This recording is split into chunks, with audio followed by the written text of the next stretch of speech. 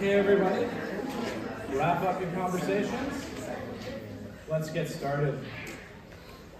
So first of all, I want to say congratulations to all of you who made it. It was very cold up there, and if I say it's cold, that means it's cold. Those of you who were in my 104 class will know I wore shorts well into December. So if I say it's cold, it's cold. I'm from BC originally, and I've always loved running in bare feet. That's one thing I love doing. A few times I've run in the bare feet in the snow back in BC, and one time my mom got a call from a concerned friend of hers who basically asked if I was insane and needed to be put away. So again, if I say it's cold, that means it's cold. Okay, a few other pieces of housekeeping.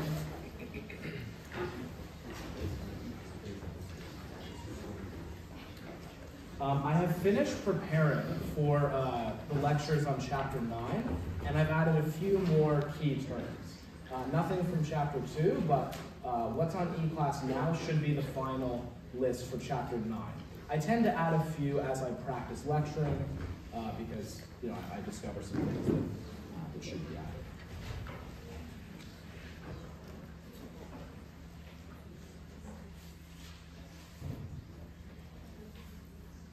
Additionally, a few people asked questions at the end of last class that I'll answer for everyone. Last class I said that I can't guarantee that I will cover everything in lecture that will be on the test. There may be a few things that are only in the book. Someone asked if there was anything in lecture that won't be in the book that's testable, and there I can say definitely there will be. There are a few key terms that I have added that are not in the book, that you can only get from lecture, so just wanted to answer that for everyone. Additionally, someone asked about the distinction between sociology and psychology. So many of you are also taking sociology courses. And I want to be very clear, I'm not saying one is bad or inferior. It's just a different level of analysis. It's obviously a perfectly legitimate scientific enterprise to study how humans behave at a societal or group level. I'm not saying one is better. Additionally, the line is fuzzy, right? To a first approximation, the difference is that psychologists study human behavior at the individual level of analysis, while sociologists study it at the group level of analysis. But in the middle, particularly in an area like social psychology, the line is a little bit fuzzy. In fact, at this institution, social psychology is both a sociology and a psychology course. So the line is somewhat fuzzy. Additionally, I wrote this in the syllabus, and I forgot to mention it. I don't want to make a big deal out of this, but I'll just say this up front. The number of people on Earth who I agree with on 100% of issues is 0. There's no one I agree with 100%. So showing a video clip of someone is not saying I agree with every single thing this person has ever said. So just wanted to say that up front. Okay, so now that you've all presumably had a chance to look at E-Class and the syllabus, any last questions about the format of the course, what it will look like, or anything like that? Good, okay. So we'll pick up where we left off. Someone walked up and told me how to make the screens go up and down. It was these buttons here with up and down on them. It's moments like this where I wonder how I got into a PhD program. That's a running joke in my family now. So we finished off just before survey research. So I'm going to say some things about that. So presumably you all know what a survey is. It's a questionnaire given to a sample of people. But there are some technical terms you have to know. One is population. And population here doesn't necessarily mean population of a country. It could, if that's what you're interested in, but the population is the group from which you take a sample. It's the group from which you take a sample.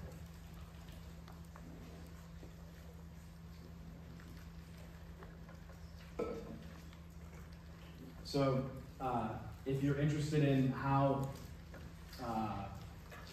Canadians think, then Canadians would be your population.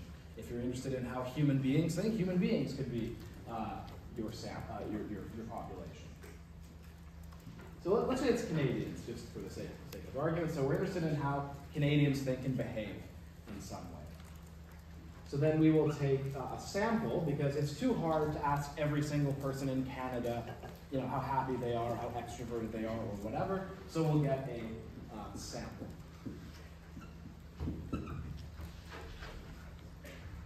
And the key feature that we want a sample to have is we want the sample to be representative. We want a representative sample. Representative means that the sample is similar to the population in terms of demographics. Similar to the population in terms of demographics. So if the population is 50% male, the sample should be 50% male. If the population is 10% seniors, like say over the age of 65, then the sample should be roughly that as well. In some of the later chapters, we'll be seeing that some early studies in psychology did not have this feature. For example, there was an early study on moral development that was on all males, which of course would not be representative.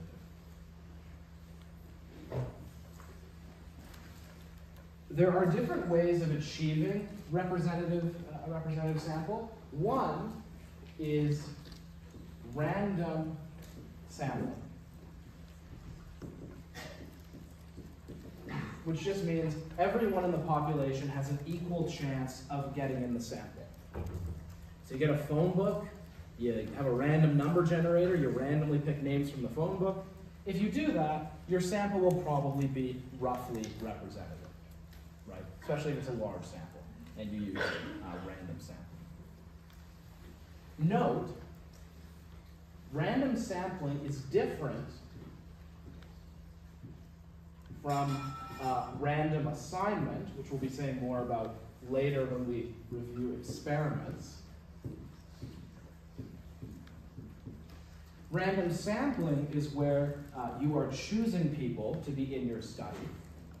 You randomly pick people to be in the study. Random assignment means you already have your sample and you're randomly putting them into two groups. Or it could be more, but two is the simplest case. So make sure you don't confuse those. If you want to be really fancy, you can do stratified random sampling, excuse me, which is where you force the sample to be representative. So you can set the study up such that, let's say you want 1,000 people in your study. So once you hit 500 males, no more males. Once you hit X number of people between the ages of 65 and up, no more people in that group. So you can actually set it up in advance so that you have a representative sample at the end. It takes a bit more work to do that, but that's a fancier option.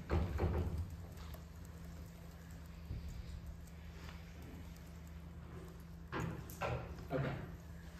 Now, we have to talk a bit about statistics. So in this section on surveys, it makes reference to a few statistical terms and makes reference to an appendix at the back which covers them. You do not have to read the appendix. You can if you want to review. It contains more, I think, than we need for an introductory course. So I'm going to say, focus on the terms I talk about in class. So this, if I mention a statistical term right now, or it's in the key terms, you should know that, but you don't have to read the appendix. Before I erase this, any questions on populations or sampling?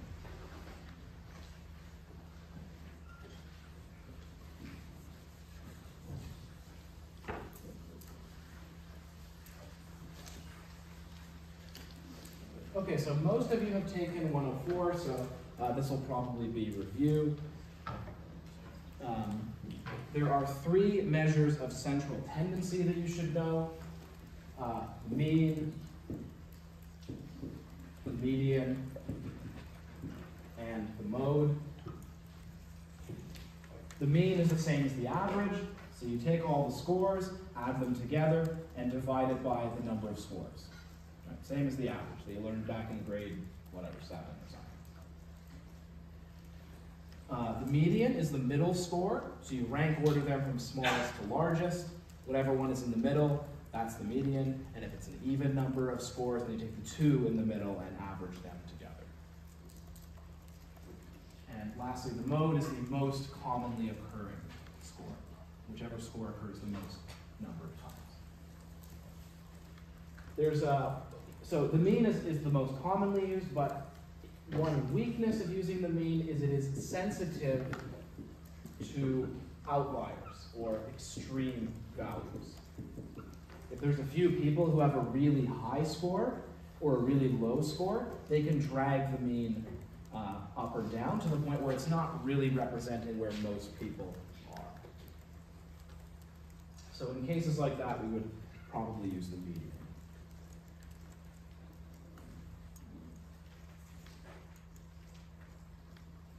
So those are two measures, or three measures of central tendency, but there's another way that distributions can be different, which is variability. How spread out are the scores? So one example that we'll talk about in chapter 10, there is some evidence that in the case of IQ, the distributions for men and women are different, even though the average is the same. The evidence tends to suggest that when you use a frequency distribution, it looks something like this. Maybe not quite that extreme. I'm not very good at drawing. But the distribution for men is wider, meaning there are more men in the extremes, more men who are very low IQ and very high IQ, even though the average IQ for men and women is 100.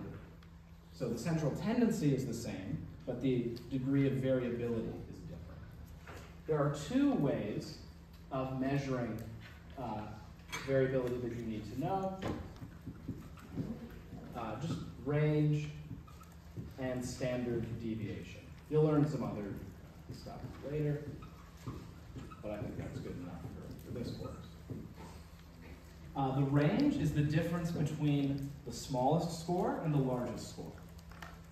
That one's pretty easy to calculate.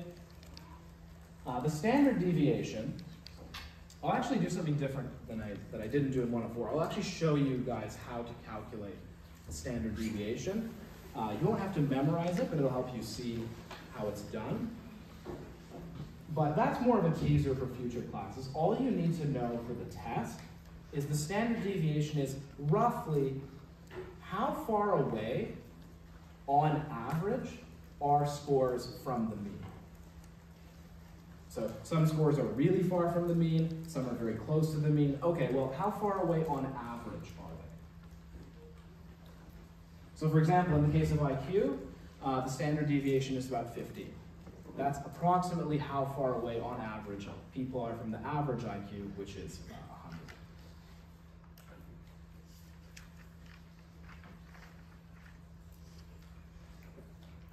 100. Now, as a little teaser for future classes, I'll actually show us how to calculate standard deviation.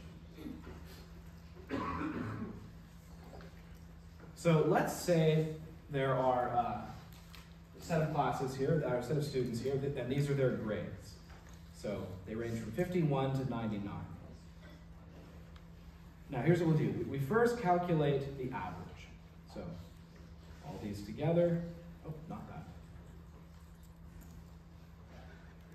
So that's the average grade in this class. Does this go down on its own if I just push it?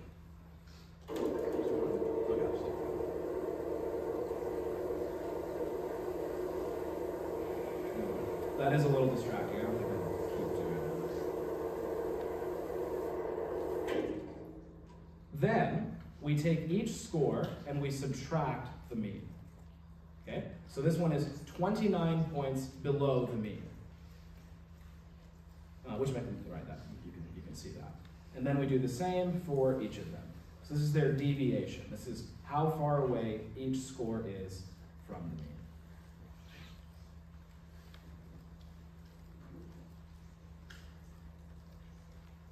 And I can't drag it down because then it goes out of whack.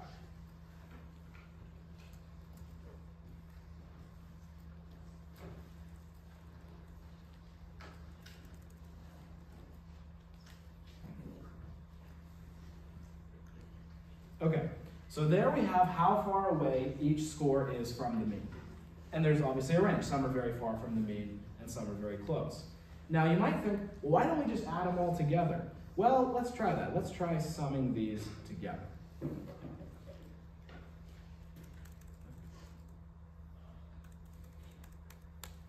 let's do average.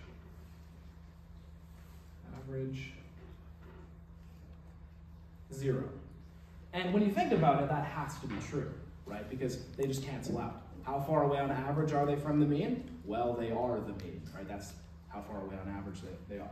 So here's what we're going to do. We want them all to be positive, right? Because then we can do something with them. So what we're going to do is we're going to square all of them. Times them each by themselves. Because when you times a negative by a negative, you get a positive. So we'll just take each of these, raise them to the power of 2. Then we get these, and now we'll just get the average of those. So average all of those together. Okay, well that looks pretty preposterous, right? 205, that's too big. So that's the average squared distance from the mean, which by the way, you don't need to know this term, but that's called the variance. We'll learn that later in statistics. You won't be tested on that. But that's too big because we squared them. So we made them positive, but we made them too big. So the last step is we take this number and we square root it to get it back to like a reasonable size that's more representative. So 14, that is the standard deviation. Which makes sense, right? You look at the range, so like one is 30 away, one's 18 away, some are pretty close, you know, so 14 in this case is the standard deviation. It's how far away, on average, scores are from the mean. So that's just a little teaser for your future classes. You will not be tested on how to do that. I'm just helping you out for your later classes. Okay.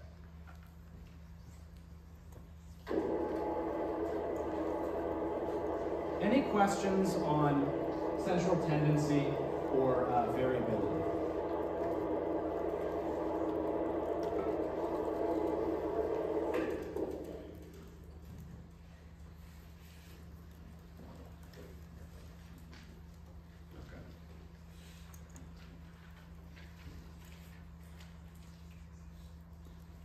So next, we will talk about correlations.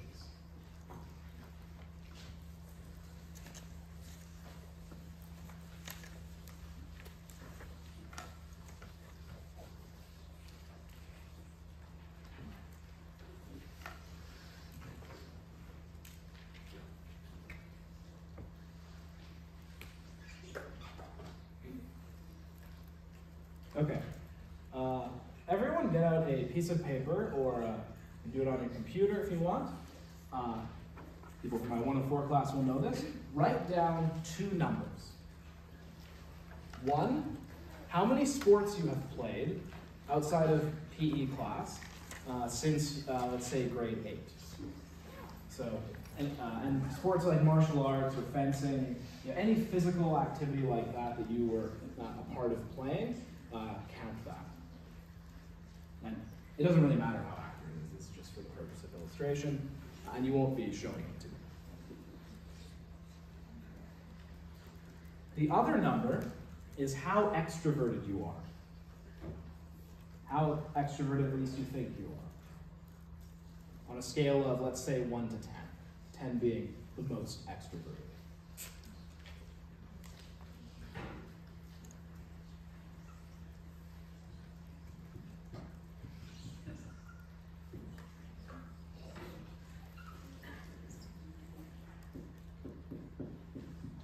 So that's just to get you thinking. about how this would work. So let's suppose I did this more seriously, got like a representative sample and gave them those two questions. I could construct something that statisticians call a scatter plot.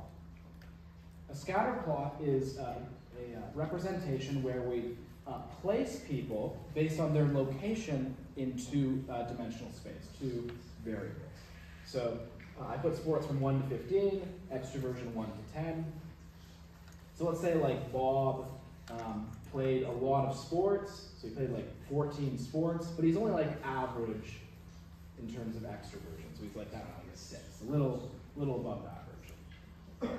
And then, there's Jimmy over here who played one sport, and he's like a 2 out of 10 in extroversion. And then I just put a bunch of people. Let's say it looks something like this.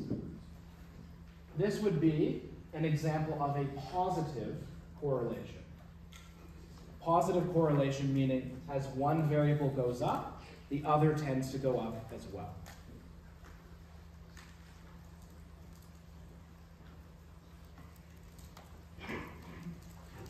If the direction was the other way, which would be kind of surprising, but if people who played more sports were less extroverted,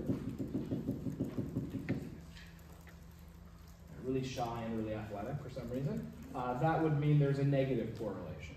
As one variable goes up, the other tends to go down.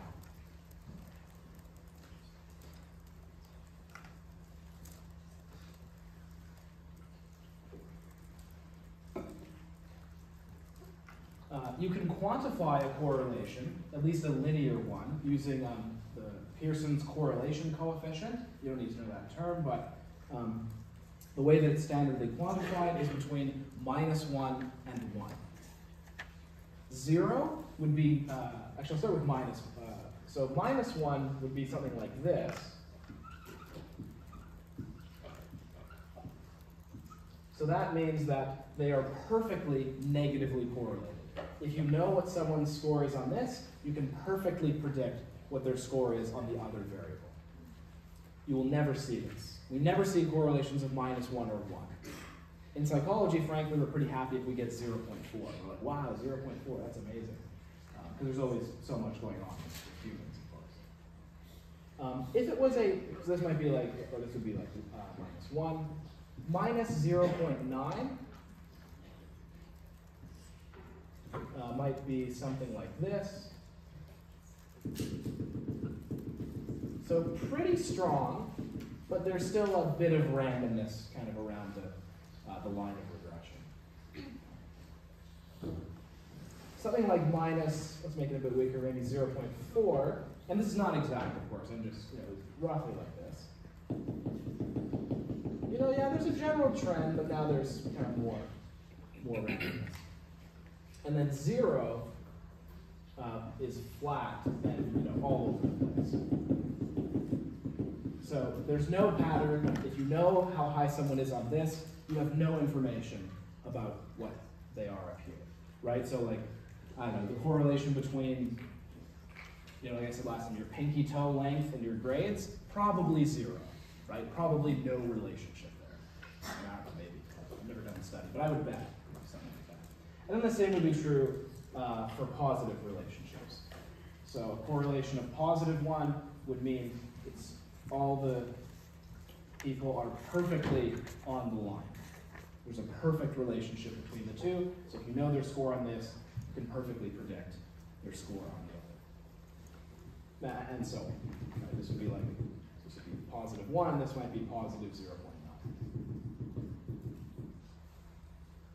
Any questions about quantifying a correlation? You should be able to tell two things. You should be able to look at a scatter plot, hint, hint, and tell whether it's positive or negative and how strong it is. The further away from 0, the stronger. And whereas negative or positive has to do with the direction of the correlation.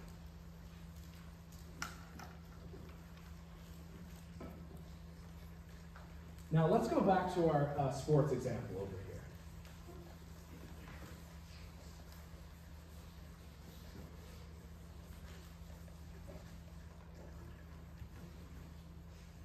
And let's make it positive, that's easier to talk about.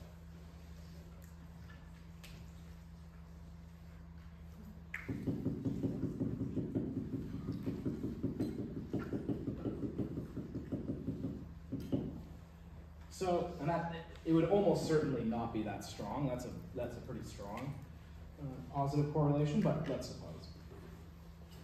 It would be very tempting, especially for those of you who have not taken 104, to look at that and conclude, playing sports causes you to be more extroverted. But as those of you who have taken 104 or other science classes should know, that is a mistake. In my opinion, this is the single most important thing that you can learn from a psychology class. Correlation does not imply causation. It's the single most important thing that you can learn.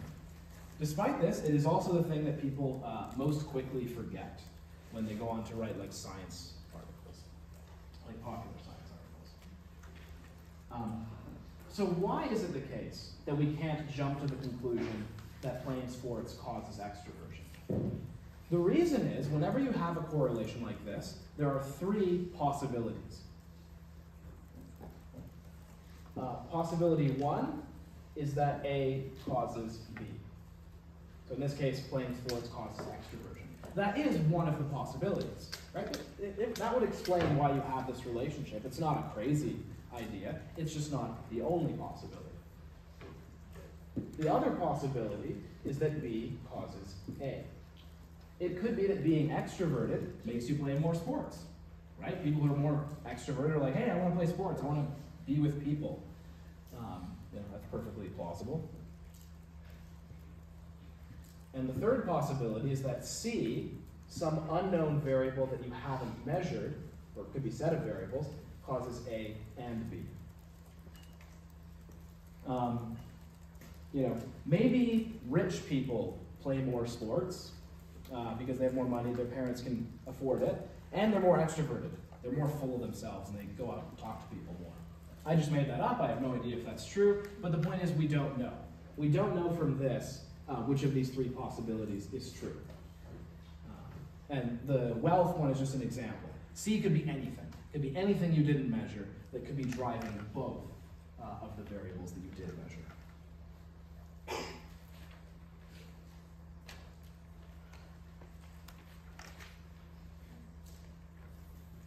As we will see later, the way that we do find out about cause and effect is by doing experiments. You get a sample, like we saw earlier. You randomly assign them to two conditions. You do something to one of them that you don't do to the other.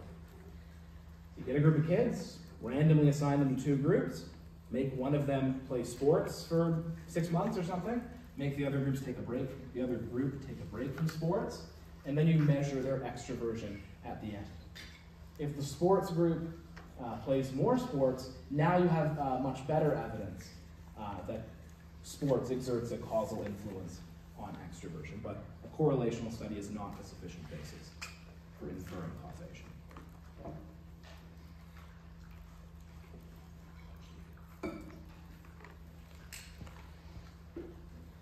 So before I say more about correlations, though, any questions about these three? These three are very important to know.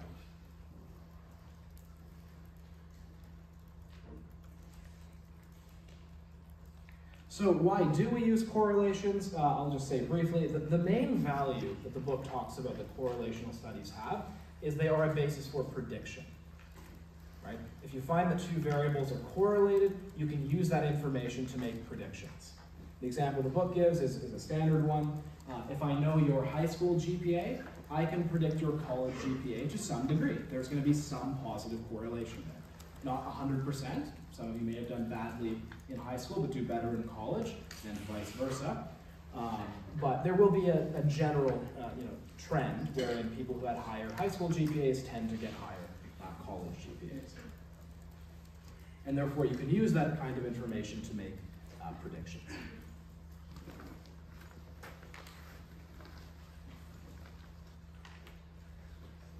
As I say though, the secret weapon of a psychologist is experiments. So in the sports case, so I randomly, I get a group, and I randomly assign them to two groups. I make one of them play, let's say I make one of them play 5 sports, and the other group play 1 sport. And then I measure their extroversion.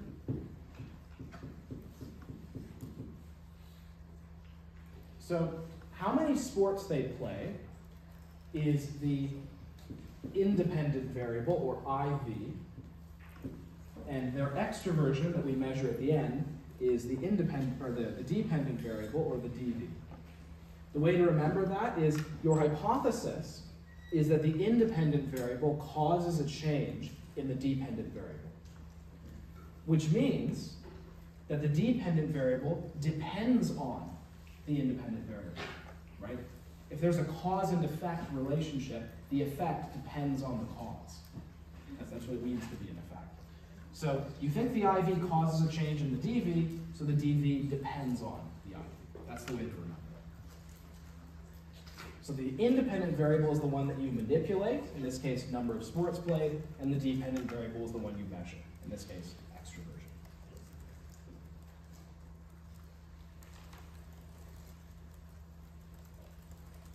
To reinforce this point, I'm going to show a video from Crash Course Psychology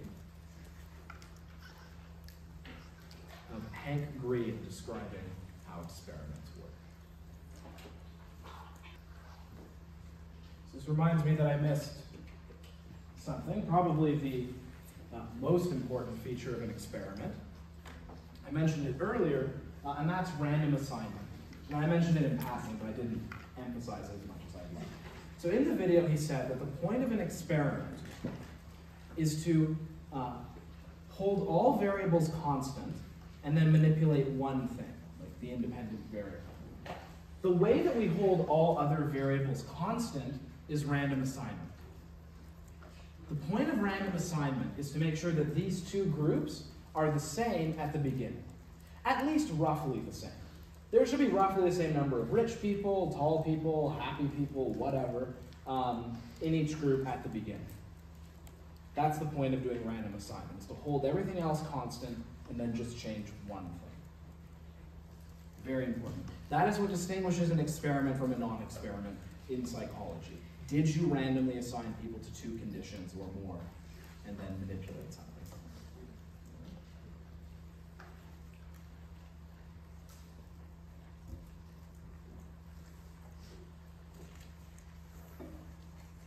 Now, the experiments we've been discussing so far are what are called between groups experiments, or between subjects experiments.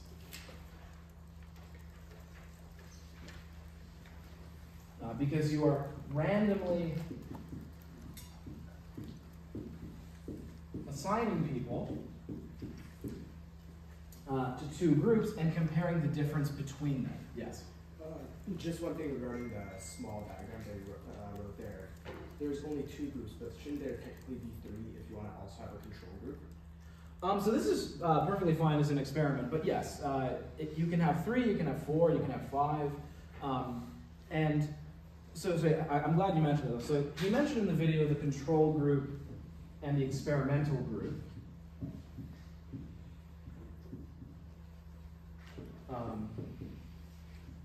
But in an experiment, you can also just vary the degree to which you give someone a level of the independent variable. So if you could call the group that did 1 sport a control group, but typically the control group is one that gets none of the independent variable, so like 0 sports or 0 caffeine. But yeah, you don't have to do 2. It could be 3, it could be 4. It doesn't really matter. As long as there's random assignment and manipulation of a variable, you have yourself an experiment. But good question. So anyways, but between subjects, you are randomly assigning people to 2 conditions or more, and then you're comparing the difference between them. Right? You're looking at how these 2 groups are different at the end of the experiment. But you don't have to do things that way. You can also do a within subjects experiment. Now I'll just note if I talk about an experiment on the test, or even in general if you see it in a book, you should probably assume it's a between subjects. That's probably the more common way of doing things, at least in my experience.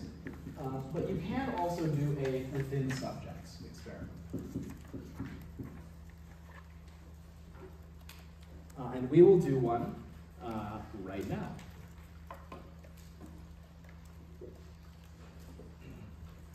I apologize to those of you who are in my 104 class, because the same example, I am too lazy to write new word pairs. But here's what we're going to do.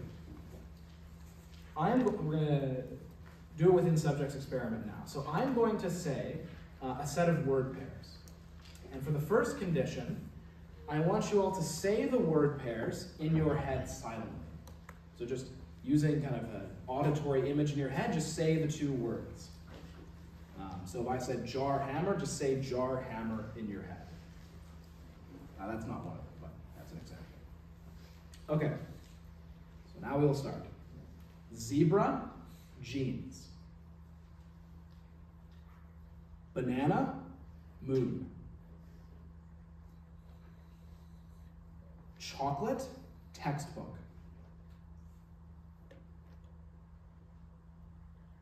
Toe, ketchup. Insect, scientist. Thermometer, knife. Box, chair. Can, pepper.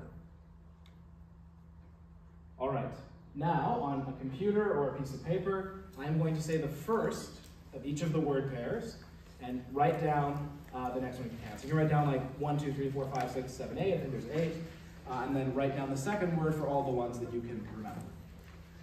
Number 1, zebra. 2, banana. Chocolate. Toe.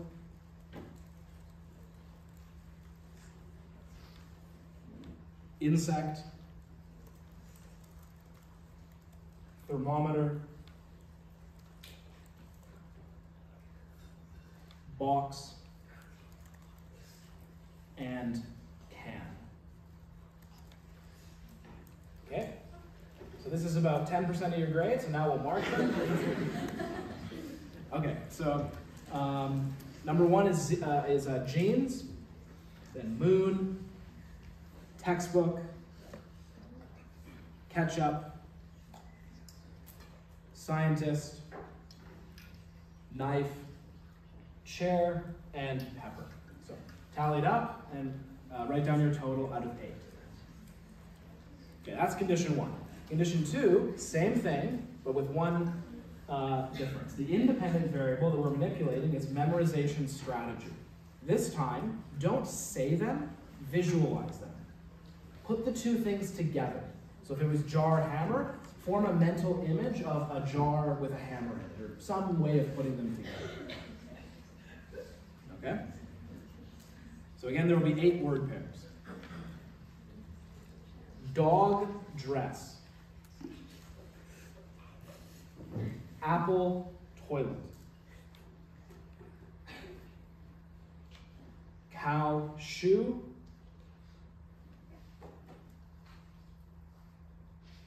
Boat, tree. Table, baby.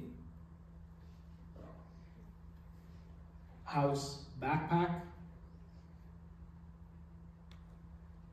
Fridge, coat. Microwave, grape. Okay, so as before, we'll write them down. So number 1, dog.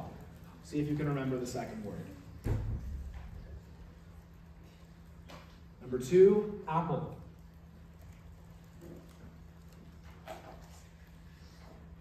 Three, cow. 4, boat.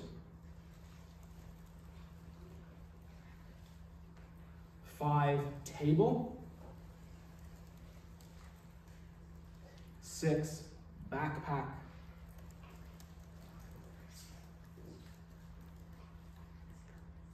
7, fridge.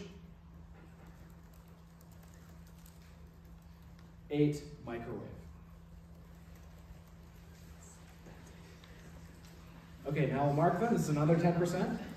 Number 1, the right answer was dress. Number 2, toilet. 3, shoe. 4, tree. 5, baby. 6 was house. I accidentally said the second word, but if you got that, that still counts. 7, fridge. I'm sorry, wow. 7, I blame the cold. 7, coat. 8, great. Okay, mark them and tally them up. And once you tally up the ones for the second one, check which one you did better on. Did you do better on the second one or the first one? Show of hands, who got exactly the same on both? Who did better on the first one? Who did better on the second one? Excellent. Okay, so I've done this with many AP Psych classes. It's the same every time. Consistently, more people do better on the second one. Now, as people in 104 will know, and as many of you could probably figure out, there's a big problem with the way I did this study. Someone who wasn't in my 104 class, can someone tell me what a problem is with the way I did this? You don't know if they're actually going to do it correctly. So, sometimes someone might try to get a better, answer just by kind of repeating what's best for them instead of actually. That could be an issue. It's not the one I'm looking for. I see a hand back there.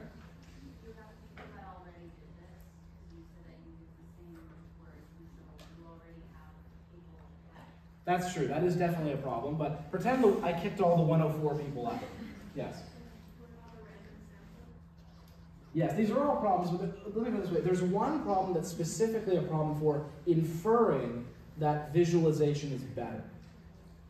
You did the visualization second? Yes, exactly.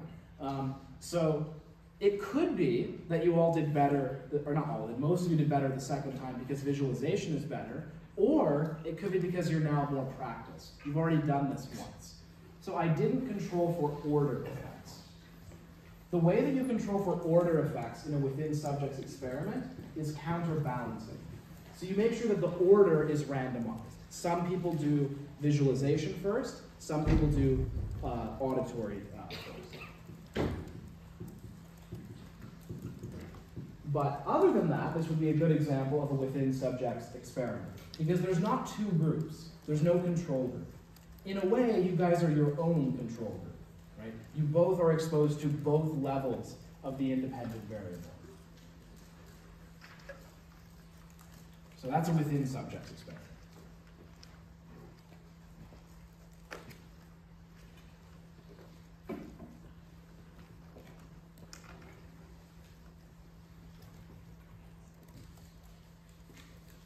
Okay, one final type of experiment that we have to talk about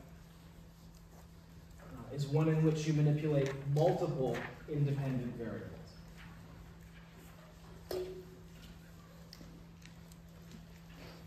So in the examples I've given so far, I've only manipulated one independent variable, but you can manipulate more than one at a time if you want to. So here's an example. Suppose I think that caffeine affects your mood, but the effect that caffeine has on mood depends on the temperature in the room. Those two variables interact with each other. So if you drink coffee when you're in a cold room, it makes you happier. Because you're like, okay, I feel warmer and have more energy to get through the cold. But if you drink it in a hot room, you're less happy because you're too agitated from the heat. That could be true. I just made that up. I have no idea if that's true or not, but it could be the case. So how would I test for that? Well, I'd have to manipulate two independent variables at the same time. I'd have to manipulate both caffeine and room temperature. caffeine, low versus high. So like low, I give them decaf, and high, I give them coffee with a lot of caffeine. And then room temperature, low and high.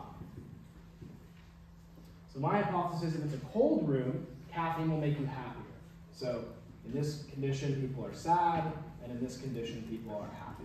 That would be support for my hypothesis, at least the first part of it.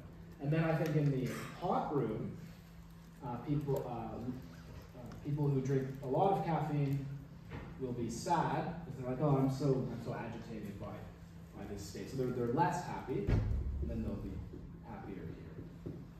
This is kind of a toy example. You'd really have to have statistics in here, like numbers to do it, but this is just to give you a sense of how it works. This outcome would be an example of an interaction effect.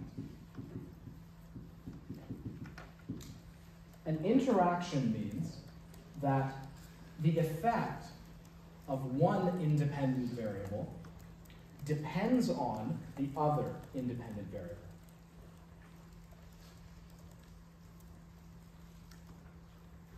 So in this case, if you ask, what's the effect of caffeine on mood? The answer is, it depends. What room is the person in? Are they in a cold room or a hot room? If they're in a cold room, the caffeine makes them happier. If they're in a hot room, the caffeine makes them less happy. So that's an example of an interaction.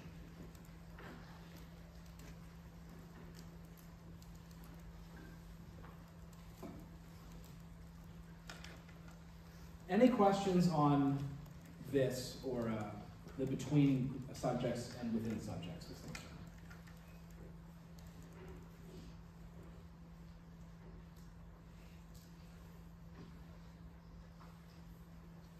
Okay. Next, we will talk about different threats to validity. Now, psychologists are not very good at naming things. So we talked last class about validity of measurement, which is about is the test measuring what it's supposed to measure? So is the extroversion scale really measuring extroversion? Is the IQ test really measuring intelligence, or what have you?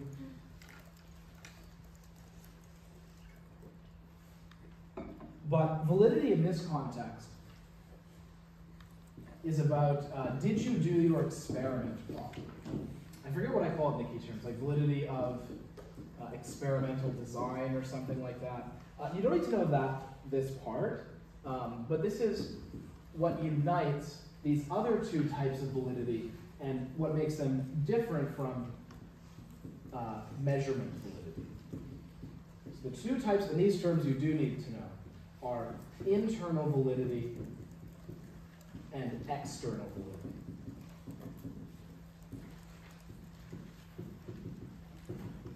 Both of these are about whether you did your experiment properly. They're not about measurement like the other sense of validity is.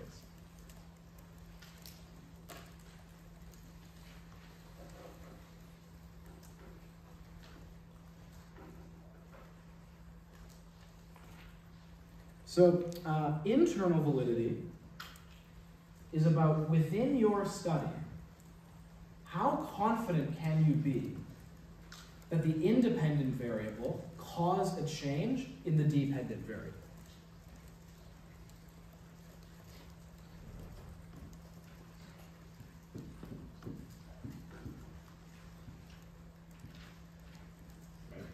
Again, internal because it's within your study. Within your 100 people or whatever, you did something, you manipulated a variable and you measured another variable at the end. Okay, how confident can you be that your manipulation actually made a difference? So here's an example I gave to my 104 class. I want to test out a new teaching method. And let's say I'm teaching two different AP psychology classes. I'm teaching one in Edmonton and one in Vancouver. So this is only about internal validity.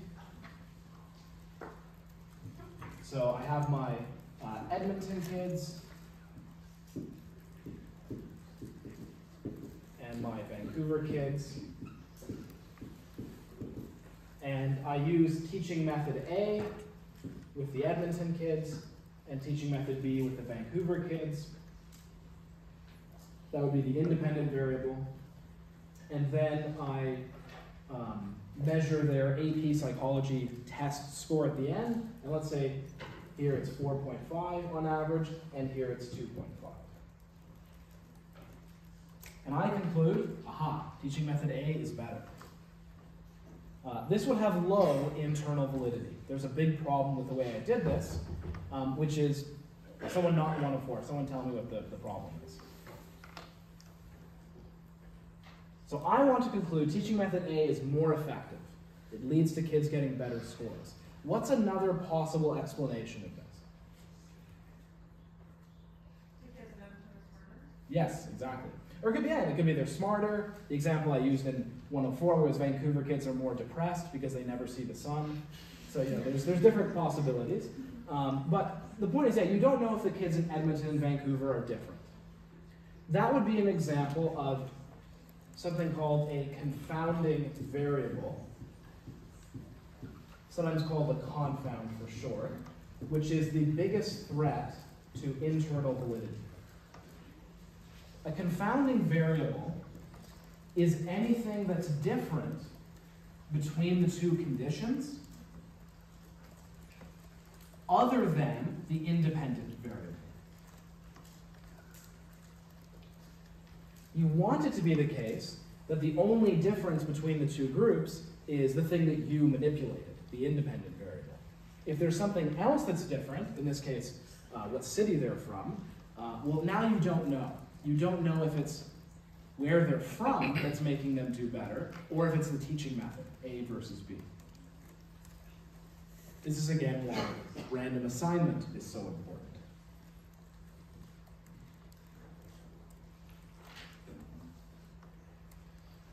So that's internal validity.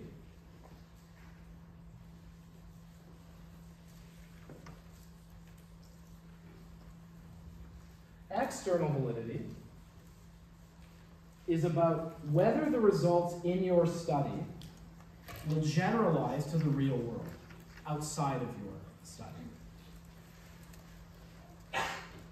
So you have your sample and you found whatever thing you found in there, but no one cares about your sample. The 100 people you got into the lab to do a survey or God knows what. No one cares about those people. What we care about is the population. We care about whether the effect will hold in the real world. And external validity is about that. There are two main threats to external validity that you should know. One, we've already talked about, is an unrepresentative sample. Right? If you got in only white males from the ages of 30 to 40, you may have high internal validity. You may do your experiment perfectly well, manipulate the independent variable, no confounding variables, but if the result may not generalize to the population. It may only be true for those types of people. So an unrepresentative sample is a threat to external validity. Another threat is some kind of unrealistic lab situation.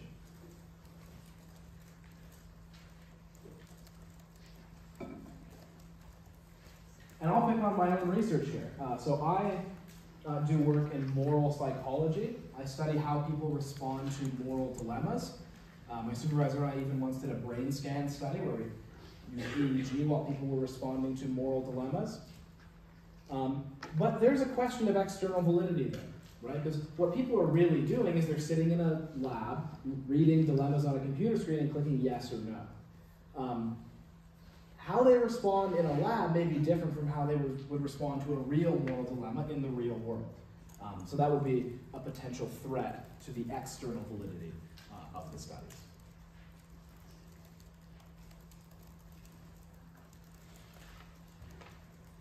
Any questions about the two types of validity? The two types of validity of experimental design? Yes? External validity? Yes. External validity is will the results generalize beyond your study?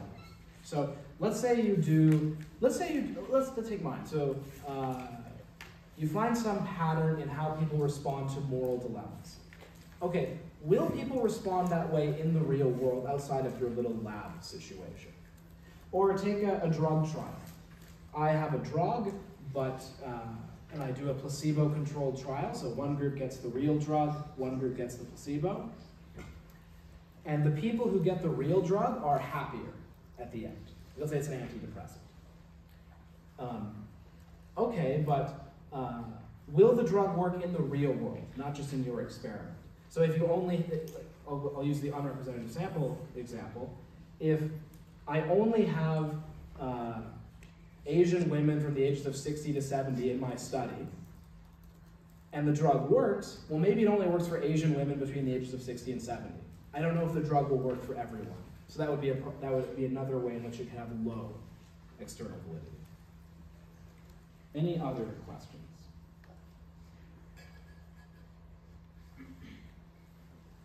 Okay.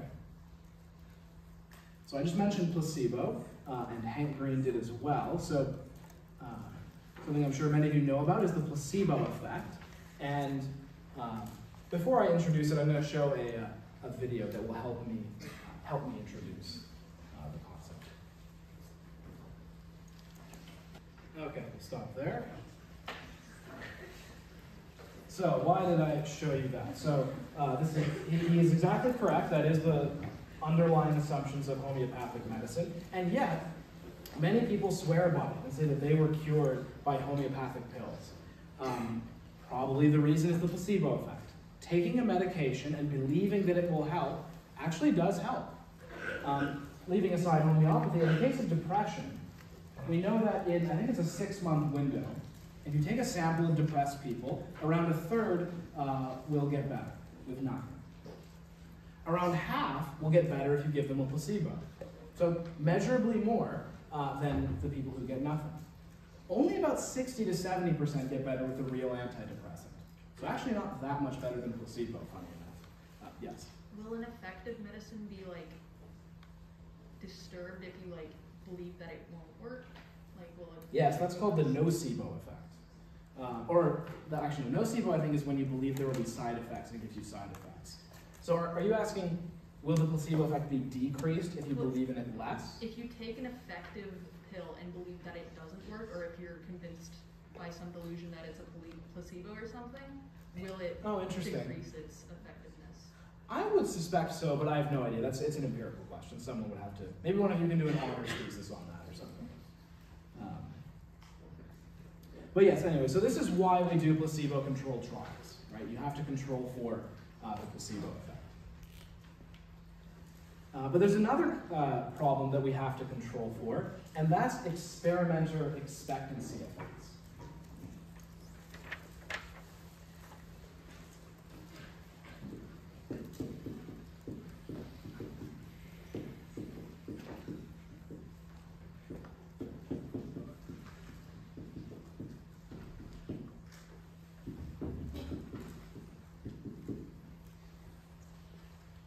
Experimenter expectancy effects are where the researcher's expectations or beliefs influence how the experiment turns out. So let's say these two people up front, they're both in my study, and I give you the placebo and I give you the antidepressant.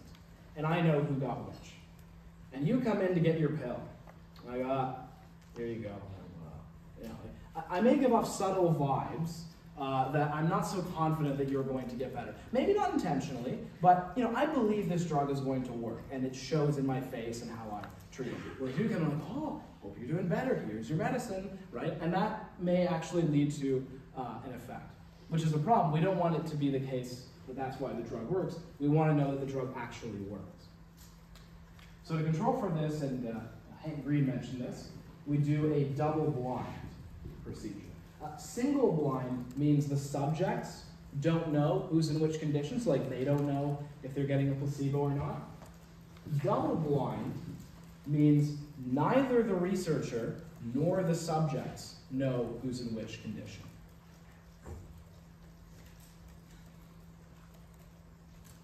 So actually I have another video already. This one is Neil deGrasse Tyson, who's a physicist, explaining why double-blind experiments and replication is very important. Replication we'll be talking about next. This is a nice bridge into replication. Okay, so that's a nice lead in to the next topic, which is replication.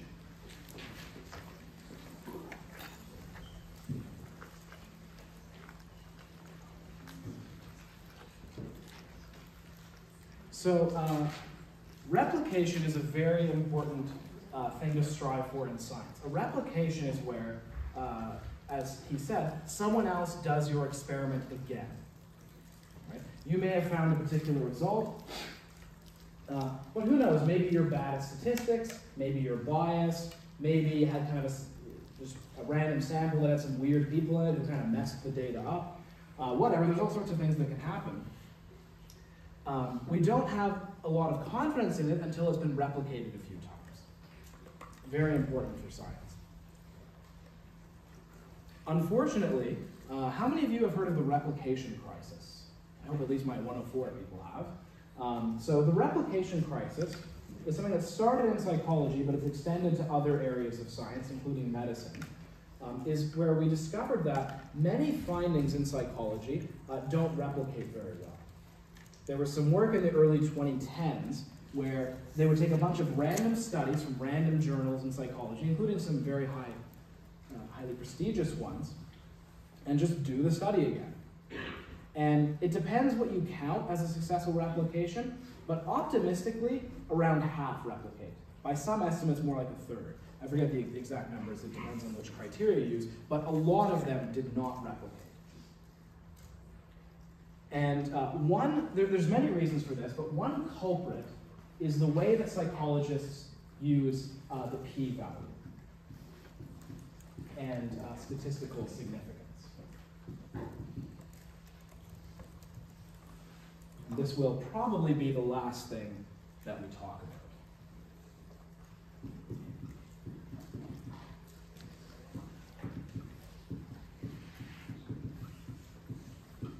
So the p-value, which is not in the book, but it's very important for understanding how replication works. The p-value is the probability of getting your result if there's no effect in the population.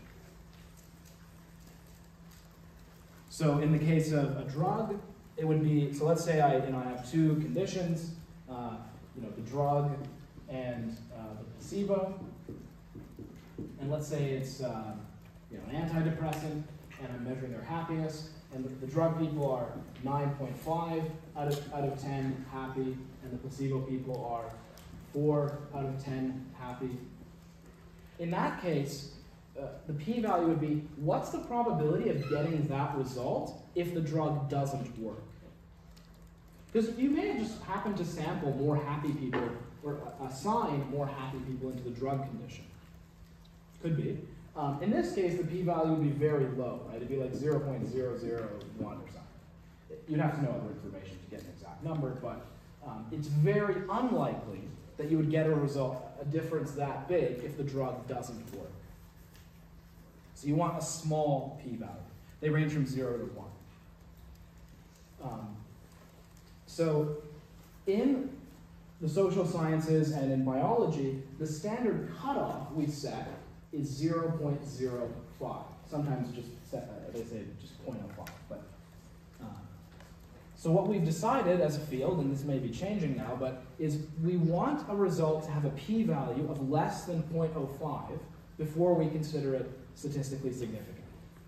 That's kind of a cutoff that we set, and as I say, we want the p-value to be less than that.